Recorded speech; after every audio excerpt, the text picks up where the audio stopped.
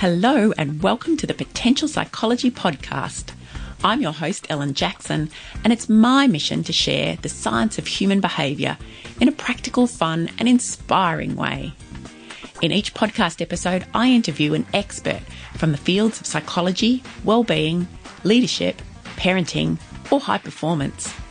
I pick their brain to uncover what they know about living well, what tips do they have for you and I quiz them about how they applied their expertise in their own life. Join me as we discover simple, science-backed ways to live, learn, flourish, and fulfill your potential. Welcome to episode 18, and I am here with the lovely Andrea Downie from Project Thrive. And Andrea is a former primary classroom teacher and school leader of wellbeing, learning enhancement, technology, gifted education, and a former deputy principal.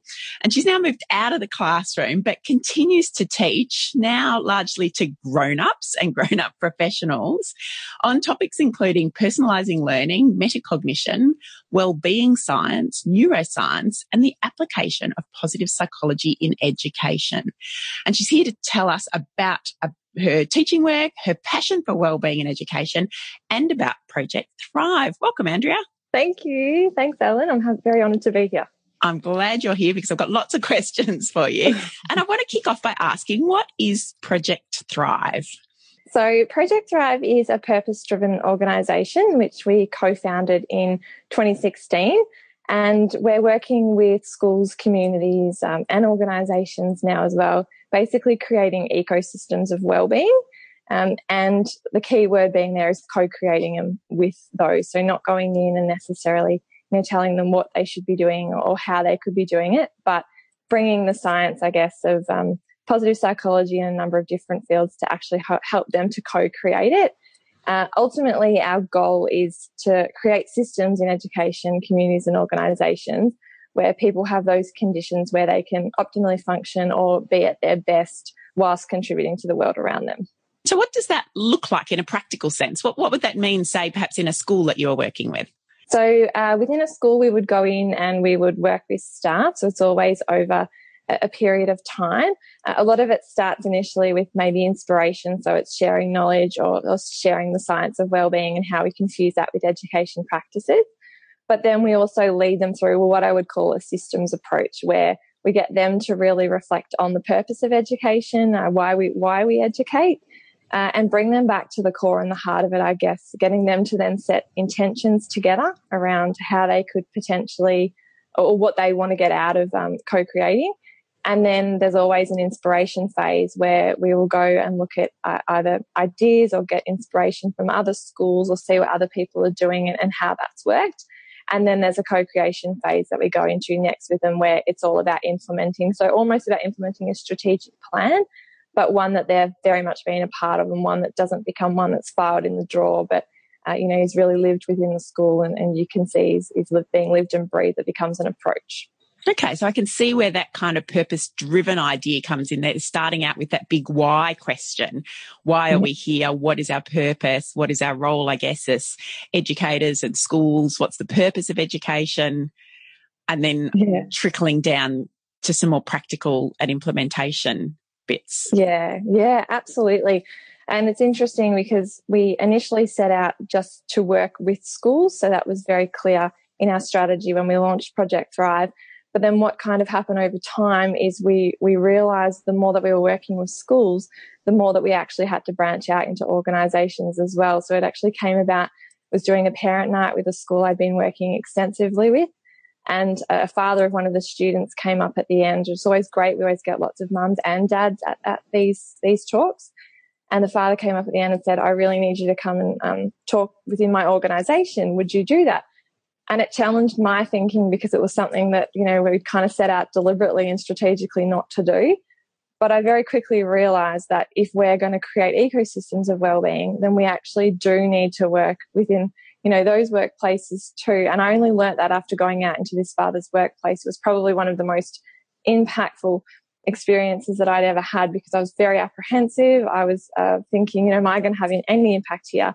But in actual fact, that situation turned out for one of the employees of that organisation to be a potentially saving situation. A lot of things came out of that.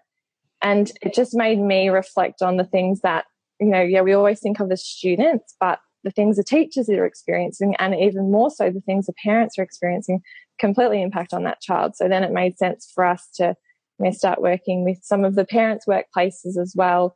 I've also just got back from working with a lot of mothers of students that we work with in a retreat over in Indonesia as well. So it's branched out in many different ways that we first didn't intend it to. That's cool. That's cool. Yeah, I think for me, it often comes back because I know what you mean about having to go into places where you just think, oh, this is outside of my comfort zone, or this is outside of my ordinary experience. Do I know what I'm doing?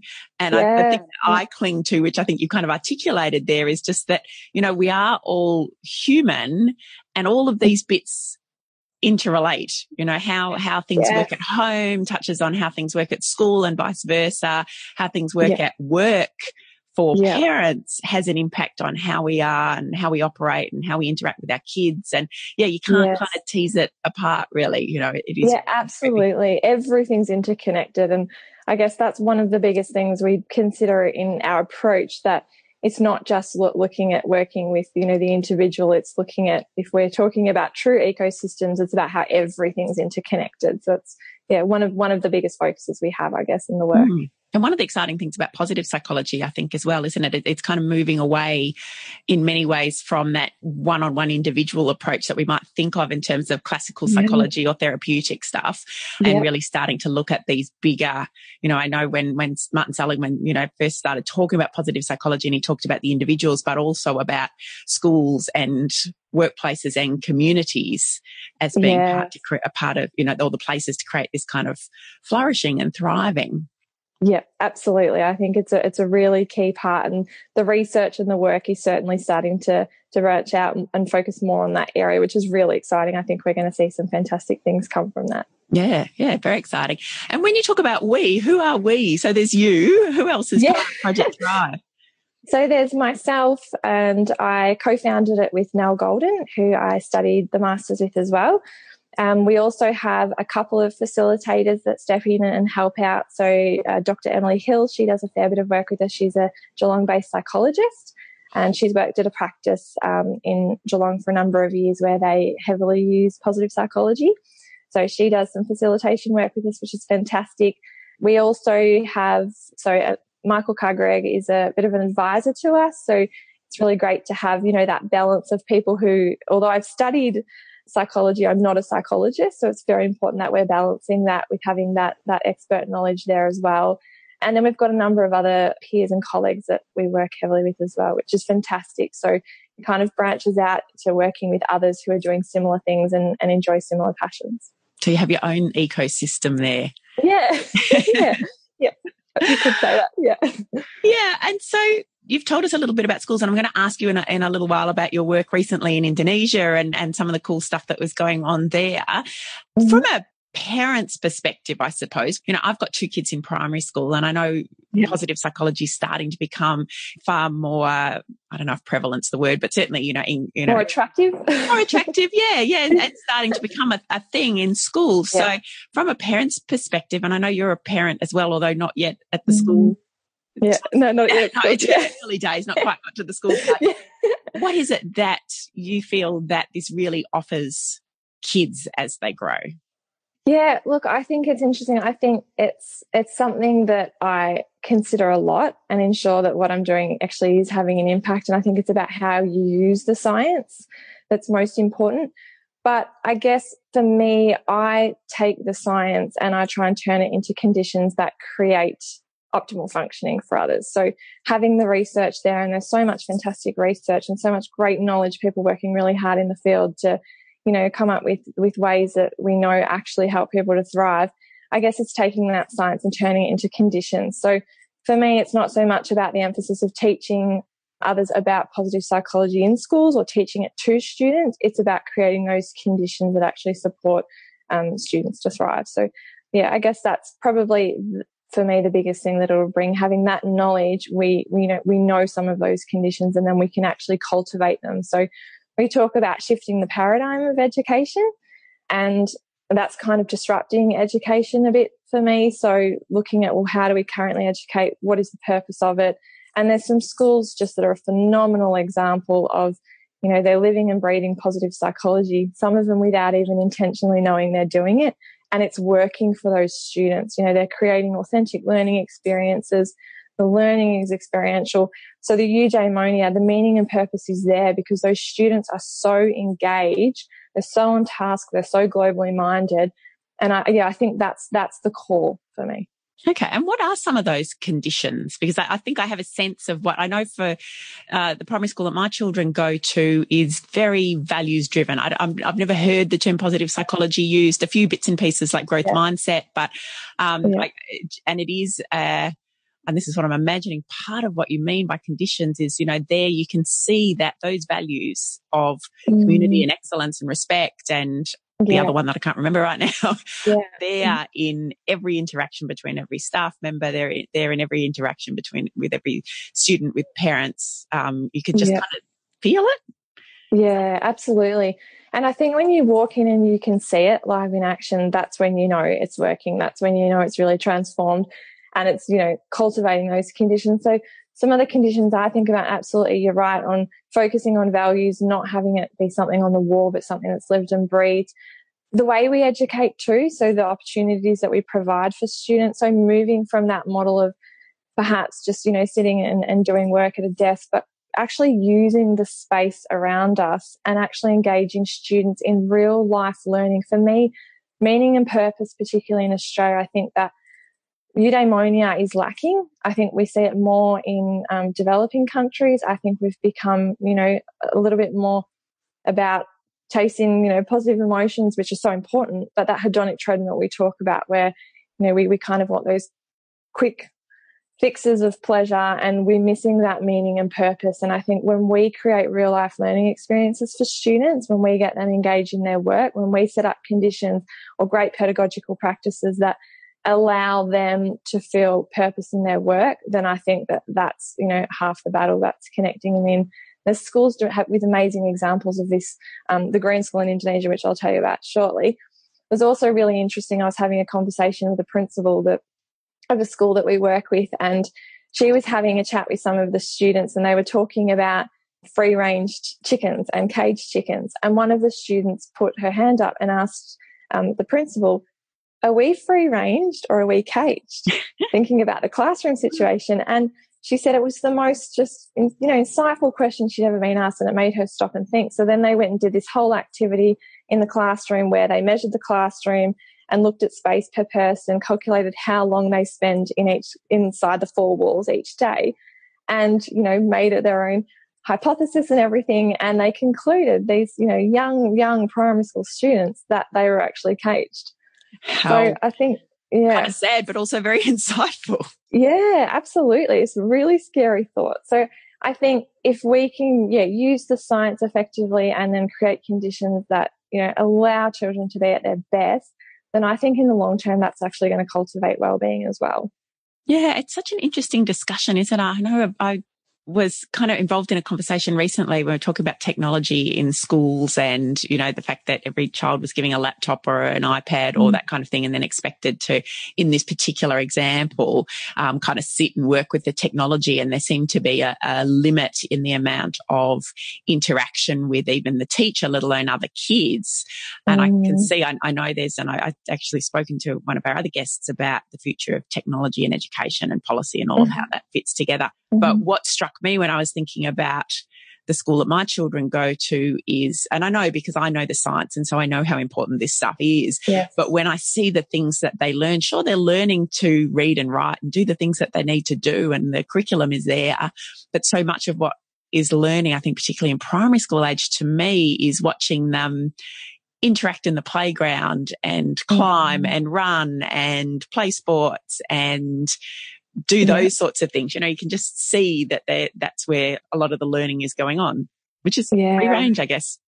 Yeah, absolutely. It's crucial. You know, there's a national inquiry at the moment into the use of mobile phones in schools as well, because teachers often report that's a big issue, particularly in secondary, where, you know, you can see students at lunchtime and recess, you can see those students who mightn't be engaging with each other but are on their phones a lot. And I think technology certainly has a place, I think, it brings us closer to those who are far away, but it's driving us further and further apart from those that are right next to us. And I think we need to be really mindful of that. Yeah.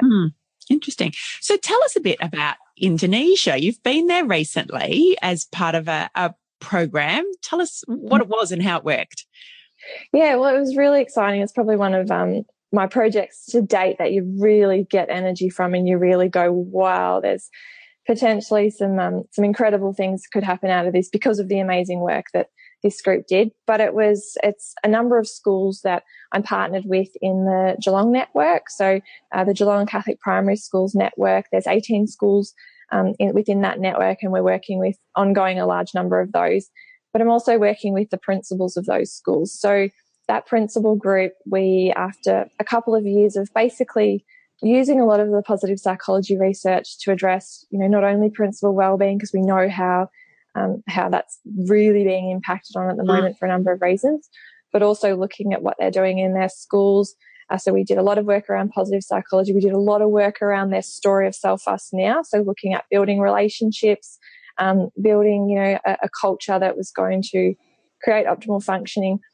We kind of led that journey on from the idea of a couple of the fantastic execs in that network to actually go over and do some systems work together, but be exposed to a fantastic school over in Ubud called the Green School.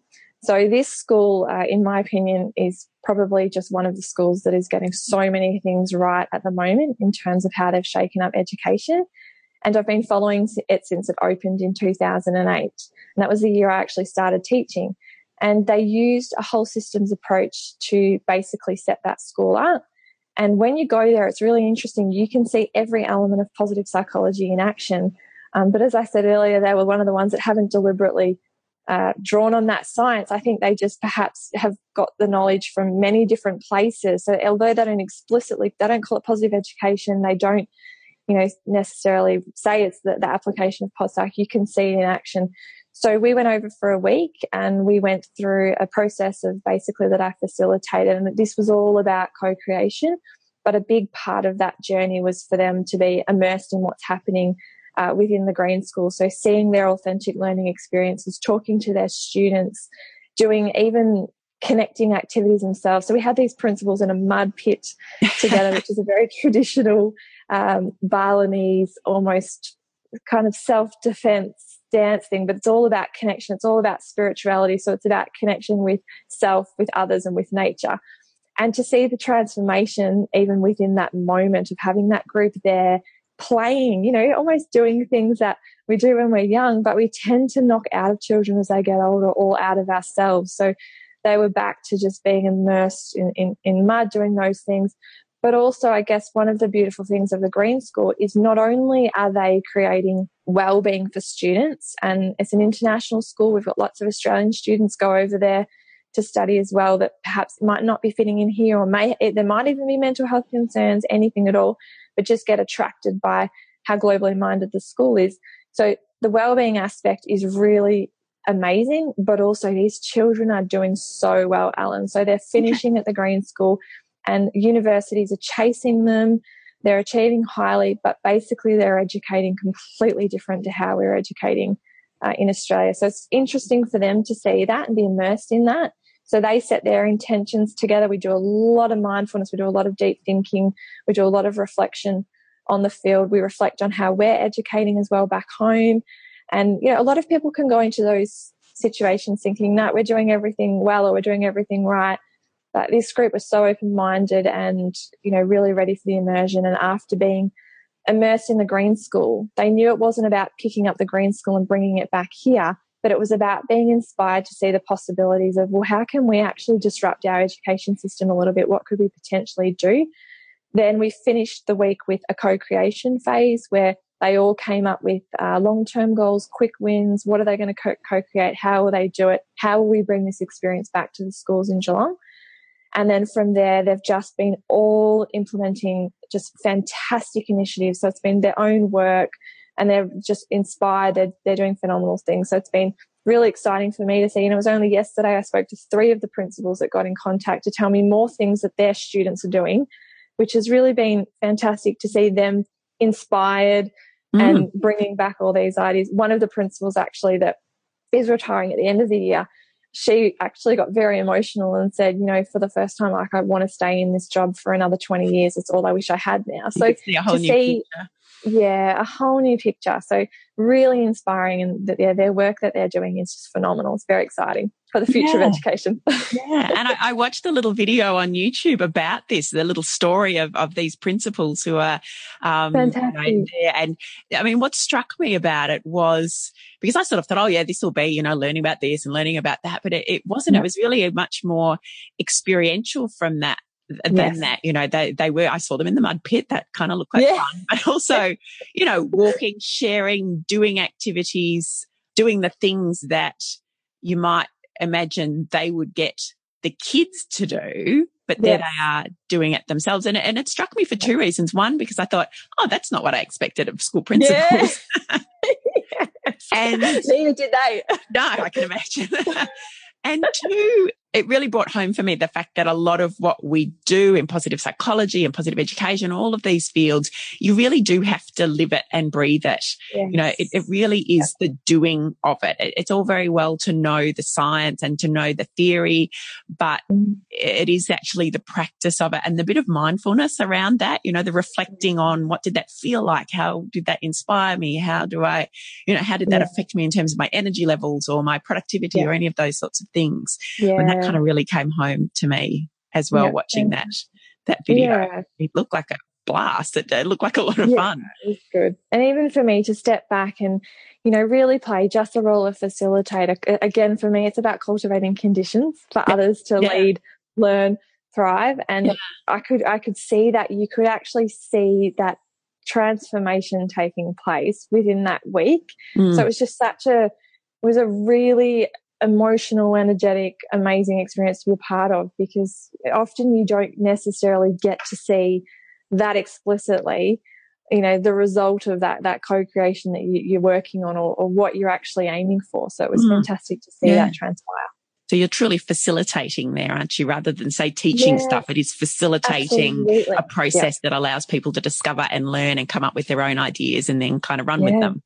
Yeah, and lead. Yep, absolutely. Yep. And that leadership piece too, that because, I have a background in workplace psychology, and a lot of what I'm doing is working with leaders about the role and the importance of leadership and their behavior and also their well-being, because it has an absolute trickle-down effect, doesn't it? School principals are there to lead the school, and they've got a huge responsibility in terms of the staff, but also the students. And unless they're well and happy and engaged, that does, I see it in leaders in other types of organisations. It just has such an impact on their day-to-day behaviour that then flows on to the behaviour and experience of everyone around them. Yeah, absolutely. And look, I think principals are getting a really bad rap at the moment. I think that a lot of them are getting really knocked around. So some that I've worked with, they have so much passion to go into this job and do what they do. And I think sometimes we put a lot of pressure from the outside onto them. And I know some principals that I've worked with that have left the job because of that, or are taking leave because are totally burning out. And I worry about that, because that's counterproductive for what we're trying to do. If we want to create the best for students, going in and getting aggressive with the principal and things like that is completely counteractive to actually creating great conditions for students too. I think that's something we all need to be a lot more mindful about. Absolutely. Yeah, I don't think it's a common conversation that we have even in workplaces. I don't think we really think about that impact, that role modelling that a senior person has, a leader has, in terms of even their day-to-day behaviour and how much they enjoy their work and how that influences positively or negatively everyone else around them and therefore the whole system. Absolutely. Yep. No, I completely agree. It's a really big one. Yeah. Okay. Fascinating. So many interesting things that you're doing there. Now, what is it? Because your background is in education and we've talked a lot about that, and you started out as a teacher yourself. What drew you to this field, to doing something different? Yeah. It's a good question. So I guess my background really is a really big fusion of things. So my undergrad, I studied psych, anthropology and sociology, and then went on to do education because I always wanted to teach, but I was always really interested in psychology as well. Mm-hmm. And then obviously went on to do the master's in pos psych. So it is a real fusion, which I guess that's why I've always seen things through a systems lens and never really just relied on one field, to do anything, but to acknowledge lots of different fields and then how they all fuse together. And that's why I love the work of Dan Siegel. It was actually the beautiful Jo Mitchell that introduced me to Dan Siegel's work on interpersonal neurobiology. And I'm a really big fan of his work because I think he really does fuse fields together really well to create conditions for people to thrive. So I guess when I was teaching, and I do feel like I was born to teach. It's the job I love the most. I really enjoyed it. I miss being in the classroom every day, but now I get to work with lots of different schools, so I have to look at the positives there. Reframe it a bit. Yeah. But when I was teaching, and I guess I always wanted to continue my work with psychology, but I was mindful too of the time, and perhaps the course that I was in was very mental illness focused. And so I made a very conscious decision to work in education. And then it was one of my mentors that I worked with at the school I was teaching at. She actually came into me one day with an article from the University of Melbourne Alumni Magazine. And she said, you need to read this article. This is you, this is you to a T. And so I read it and it just really excited me. I thought, it's fantastic. It was about optimal functioning. I think it was called The Pursuit of Happiness. And I then engaged with, University of Melbourne and applied for the Masters and got in, which was fantastic. I know that Pollyannaism is a really dirty word in positive psychology and people avoid it at all costs. But despite all the adversities, I'm so happy to admit that, I was a bit of a Pollyanna growing up, like a very optimistic thinker. And I think they're the things that perhaps have, got me through times of adversity. I know it's dangerous to be overly optimistic, but, Pollyanna had her injury and she acknowledged the negative emotions as well. But I did love that movie growing up. And I can remember in the Masters sitting there for the 2 years, and every time that they got very defensive about Pollyannaism or, the happyology part, I'd just sit quietly and pretend I agreed. And yeah. But that's so interesting because I remember one of the first, I have a background in doing lots of work in personality testing and psychometric, that kind of thing. And one of the first personality tests that I did as part of my training, and I was being debriefed, and I come up very high on optimism. Good. So and I remember the guy who was debriefing it was kind of like, well, of course, there's all sorts of problems associated with being too optimistic and too Pollyanna-ish. And I'm kind of like, really? Do you really think so? It's kind of served me pretty well. I don't think it's so bad. I get it logically, same thing. Yeah. I get it logically that, if we spend our lives kind of, in this bubble of, everything's wonderful and it's all going to be good, and perhaps we're denying the reality. But by the same token, I think when it comes to resilience and getting you through the tough times, I personally think my optimism has held me in very good it served us well. There you go, you and I together amongst the Pollyannas. That's good to know there's another one. It's good to know, Alan, I'm not the only one. Okay, so you went and did the Masters. So it's the Masters in Positive Psychology at the University of Melbourne, which is really interesting because I think for those of us who have had some connection with the university and that course, we're all like, we know exactly what we're talking about. But I've spoken to so many other people, other psychologists and other people interested in getting into psychology. And I've talked about, the sort of stuff I do, and they're like, you can see their eyes light up and go, well, that's so interesting because it's not what I've traditionally thought of as psychology. So much of psychology is this clinical work. Yeah. And so I've mentioned the course and said, you should investigate the Masters in Pos Psych at Melbourne Uni. And they're like, I've never heard of it. What is it? I'm like, go and Google it. So for anyone, and I know I have a lot of both psychologists and I think psychology students or budding psychologists who listen to the podcast. So, if you have the opportunity, the Masters of Positive Psychology at the University of Melbourne really is a forerunner in this work in terms of getting some formal postgrad qualifications. Yeah, absolutely. And it's such a fantastic course. I couldn't recommend it, more highly. I get to work with the team there as well now at the university. And it's always, I think one of the best things about it is it's, people think they have to have studied psychology to do it. It's not, that qualification doesn't enable you to be a psychologist. That's not what it's about. But there's such a fusion of amazing people in the room. Within the master's program. So you have a mix of psychologists, educators, you have people that are in law, you have people that are in policy, you have people that are in HR, you have people that are in arts. It's such a fusion. So you get to sit in this room and you get to learn with, people from so many different fields that are all there for the same reason and are all passionate about the same thing and bringing it into their worlds and to others. And I think that's a really rare and lovely thing. It's a great course. Yeah, actually sounds very because I did the Masters in Coaching Psychology at the University of Sydney. Yeah. And this was before, I don't think the Melbourne Uni course even existed then. I started in 2001 or something, about a million years ago. So, yeah, it was a very similar experience. You didn't have to be a psych. You didn't have to even have had an undergrad psych degree to get into that particular program at the time. I don't know if it's still the same. And they were all what we'd call adult learners. Yeah. So, which can come with its own challenges. Well, it can. But, we at least, we had careers. I was relatively young for the course. I was only in my mid-20s maybe, late 20s, but people who had careers and from all different parts, but the passion both of the people running the program, plus the passion of, because one of the things about being an adult learner, you're going back there by choice. This isn't kind of I have to go to uni because that's what you do. This is I consciously made a decision to choose this program because I'm passionate about the topic and I really want to learn, and it does create a really exciting atmosphere, doesn't it? Absolutely. Everyone that's there is there because they want to be there and they've worked hard to get there, and that certainly shows through. Yeah. So tell me a bit about, because you teach wellbeing, motivation and performance to students there at the University of Melbourne, and that doesn't sound like a traditional university subject to me. No. Can you tell us a bit about the program that you're teaching and what you teach? Yeah, sure. So, I'm really lucky that it ties in with my work that I get to teach the summer intensive of the WMP unit. And it's not a traditional subject, you're right. It sits within the Centre of Positive Psychology. But really the subject is about teaching students about wellbeing and how to acquire the skills to use in their own lives at university, but also beyond university as well. So it's interesting, we have, again, a very diverse mix of students do this subject because it's a breadth subject. So there's people from education, arts, people studying commerce.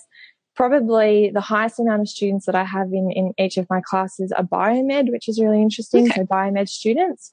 And I guess they acknowledge the importance of looking after their own wellbeing and, going forward if they're going into careers of physician and surgeon, just how important it is in everywhere. But, we know the mental health statistics with the medical profession. So it's really great that they engage. So the subject uses a lot of positive psychology applications. So we look at things from strengths to positive emotions to self-determination theory, and it's delivered as an experiential learning approach. So it's a really hands-on, real-life experience. So they're not learning content, they're actually doing, they're engaging in the science fully. It's often rated the highest, the best subject at the University of Melbourne, which is really exciting for the Centre of Pos Psych because the students just love doing it. They report at the end just how fantastic it is and how different it is to other subjects that they've done before and how they'll really use it going forward. And they start, we start every tutorial with a mindfulness practice, which is they find really interesting at the start too, because imagine 10, 20 years ago thinking at the University of Melbourne we'd be doing mindfulness in tutorials. So I did a commerce degree at the University of Melbourne in the early 1990s. It was nothing like that. I would have done that subject if it had existed. Absolutely. We sat in giant lecture halls with 400 or 500 people and sat there and listened to someone talk and show overhead slides. That was it. Yeah, absolutely. Yeah. So you can see what the science is, has really done for the credibility of things like mindfulness. We now know it's not just a nice thing to do, but we know what the Buddhists have known for a long time through neuroscience that, it actually creates structural changes in the brain. So, we do some fantastic things, but it's about setting them up with the skills for wellbeing, not just through university, but for their lives going forward in the profession that they'll enter post-university studies as well.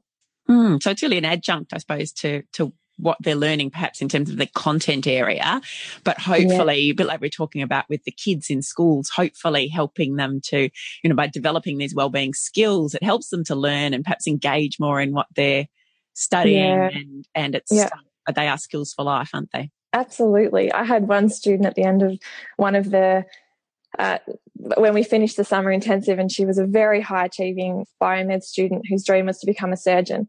And she was so engaged in the content. She was just loving it so much. She said at the end, so I think I'm going to look into studying positive psychology. And I was like, no, maybe don't do that. I don't want to be responsible to explaining, to your parents why you've changed from your surgeon. But that's how engaged they become. And that was a huge thing for her to even be considering because, the sacrifice to go into the study she was undertaking and also the work she'd put in, it just shows the impact that the field of positive psychology has on people when they experience it. Yeah. She wanted to know more. Yeah. You've really reminded me of the importance of that experiential piece when I'm discussing this stuff with people in workplaces. And interestingly, I actually had a group recently, we're talking, this is kind of frontline supervisors, and we're talking about more work organizational level stuff. But part of it is trying to gain more collaboration, do a bit more thinking about process improvement and that kind of why are we doing what we're doing. And so as part of this session that we're running, I said, right, now we're going to go for a walk. And they all kind of looked at me like, I beg your pardon. And I said, you're going to go out there. It was a beautiful sunny day. It was cold. This is actually in Dalesford, which is, glorious spot. Yeah. And I got them just walking around the oval. I said, just walk and talk. Just talk. Yeah. I said, the science tells us that if you're walking, you're more creative. It's good for well-being. You'll go back to work feeling refreshed and rejuvenated and ready to go. And they did look at me like I was mental, but I got them doing it. And, it's just a good reminder that it is the doing of that is much part of the learning as talking about it and the content. Yeah, absolutely. It's interesting you say that because in between my education work, I actually went and worked at Mars Chocolate for a little bit in a marketing role. And that was actually where I first came across any positive psychology application because I always used the Gallup Strengths Finder with staff. So we focused on strengths a lot. But my the director in the area I worked in, every single meeting he held was a walking meeting. So we never sat down. We never sat in an office. Yeah. It was like, hey, I've got a meeting. You knew to wear good shoes that day, walking shoes. And you would go outside into the grounds and you would have that meeting outside. And looking back, it was just such a clever way to do it. Got people out, but it also gets you perhaps opening up more and talking more genuinely. Yeah. Even really, that walking side by side. I've spoken to a couple of people about that. Just that notion of walking side by side with someone instead of having to sit and talk to them face to face can just change the dynamic completely in terms of the kind of conversation that you might have, especially in the workplace. We're all, this sort of takes us back to talking about the principles. I can only imagine that for school principals, much like any other leader in an organisation, you go in there with your leader hat on, with your school principal hat on, and this idea of who I'm supposed to be when I'm being a principal of a school. And those ideas of ourselves aren't always consistent with being our best selves or being our happiest selves or being our most authentic selves. Yeah, absolutely. Yeah. So, I'm a big advocate of the walk for all sorts of reasons. Good. No, it's a very good idea. Yeah. So, Andrea, what do you do in terms of wellbeing? I mean, you know all of this and you're helping other organisations and schools and students to implement this stuff in their lives. What do you do? What are the kind of perhaps the 3 top tips that you would give that work for you in terms of wellbeing and happiness?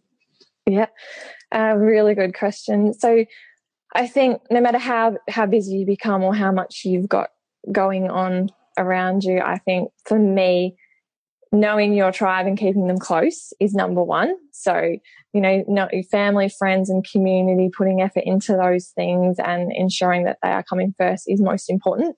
I read a fantastic book a number of years ago, In Praise of Slow by Carl Hanor, and he talks about, the most important things in life. Things like family, friendships and community thrive on the one thing that we never have enough of, and that's time. So no matter how busy I am, I remember that. And I think the more that you put into that, the more that comes back as well. Yep. Also, I'm really big on that aspect of eudaimonia, so cultivating meaning and purpose. So I think engaging in what you love, whether it's a hobby or even in the smallest component, or whether you're fortunate enough to do what you love doing every day at work, you need to focus on that and never stop doing those things you love because you're too busy or because we get older or because we don't think we should be doing it. I think, making sure that we keep things meaningful and purposeful is really important. And then I also think that one thing for me, through significant times of adversity that I've always kept really close is that notion of hope and awareness, that things will always get better. So cultivating hope. And I always reflect on my favourite definition of mindfulness by James Baraz, and he said that mindfulness is simply being aware of what is happening right now without wishing it were different, enjoying the pleasant without holding on when it changes, which it will, and being with the unpleasant without always fearing it will be this way, which it won't. So as hard as that first sentence is, enjoying the unpleasant without wishing it were different, that can be really hard when you're going through adversity. But knowing that, the single most important thing I believe for having a optimistic future outlook on life is really that notion of hope followed by spirituality. I think they're really important. And I think that sometimes is what's lacking not only in young people's lives, but also in adults. So having hope and cultivating that is really important as well. Yeah, hope is something I've been thinking about a bit of late too, and the notion of hope as being kind of agency and pathway. So the belief that we can move forward into that kind of more positive future, and the self-belief that we can do, which we call agency, and then actually seeing the pathway to do so, which I find fascinating. And I don't know if that's really, to me, it became just such a more meaningful way of thinking about hope than just this kind of abstract, I hope this, turns out okay. Really being able to see a path to making it turn out okay, and a self-belief that, you have the power to do that. Absolutely. And Rachel Collar from the University of Melbourne's doing some amazing work in her PhD in this space at the moment, looking at hope through a systems lens as well, and taking Shane Lopez's work even further on hope theory. So that'll be one to watch as well. She's doing some great work in this space, and also with students too in Hope Lab programs. Maybe someone to get on the podcast to talk about hope. I was just thinking, saying that. Absolutely. On hope. Okay. Rachel would be a fantastic one. Yep, absolutely. Andrea, thank you so much for everything that you've shared with us. I've loved this conversation. It's been a whole lot of fun, and I can see lots of parallels between what you're doing and what I do with, in organizations around really trying to cultivate this experience of positive psychology to make it meaningful to people so that it then has that flow-on effect to the other people around them. So I really appreciate you sharing all of that with us, and also your wellbeing tips. And I will pop all of those details. I'll also make a link to the video of your principles in Indonesia and to the books that you've mentioned. And also, where can our audience find you and find out more about Project Thrive? So we have a website, projectthrive.com.au, that they can link in there, but also on any social media platforms as well. We're Project Thrive AU, or I can be found on Twitter too under Downie Andrea. Excellent. Okay. I will put all of those details in so that anybody who's interested in finding out more or perhaps making contact with you can do so pretty easily. And thank you, Ellen, so much for having me. It's been an honour speaking with you, and also hearing about some of your amazing work as well. So keep up the great work. Thank you. I will. Better get back to it now. Thank you, Andrea. Thanks, Ellen. Some really thought-provoking stuff there from Andrea Downie from Project Thrive. What do you think of the idea of disrupting education and creating conditions in which kids can find engagement and meaning and purpose in their school days? Sounds pretty exciting to me. If Andrea has inspired you to learn more about positive education, leadership, and creating ecosystems of wellbeing, you'll find details about Project Thrive and the many resources she has mentioned and recommended in the show notes for this episode. Pop over to potential.com.au/podcast to take a look. There you'll also find our guest profile sheet for Andrea with all of her contact details. Now, the team and I are preparing for season 3 of the show already, and we'd love to hear from you, our fabulous listener. And I mean literally hear from you. You can now leave us a voice message on the Potential Psychology website. If you head over to potential.com.au/podcast, you'll see a little note on the left-hand side of the page that says, send a voice message. Click or tap on the Start Recording button and very quickly and easily leave us a voice message from your phone, tablet or computer. No special equipment required. We'd love to know which interview you have enjoyed the most, what you love about the show, any questions that you may have for me or any of our guests, or perhaps a suggestion for a guest, topic, or way in which we can make the show even better. Keep listening because we might just put you on the air in Season 3, sharing your voice and your thoughts with the potential psychology audience. I'm really looking forward to hearing from you. Our next episode is one for the new parents and parents-to-be. My guest is clinical psychologist and parenting expert Nadine van der Linden. I'll be chatting to Nadine about the psychological transition that we make when we move from non-parent to parent. What are the challenges? Why is it harder for some of us than others? And how can we best prepare ourselves? Much of the focus when you're expecting or a new parent is on the baby and what's best for him or her. But parents and their wellbeing are just as important. Here's a bit of what Nadine has to say. Maybe what we all need to start thinking about is it's probably the expectations about how we should feel about our lives and where we should be obtaining our satisfaction. You know, there's so much focus on performance and achievement and being the best, and there can be a lot to be said for just enjoying life and finding things about it that aren't about excellence and performance. Tune in next week to hear more, and thanks for listening.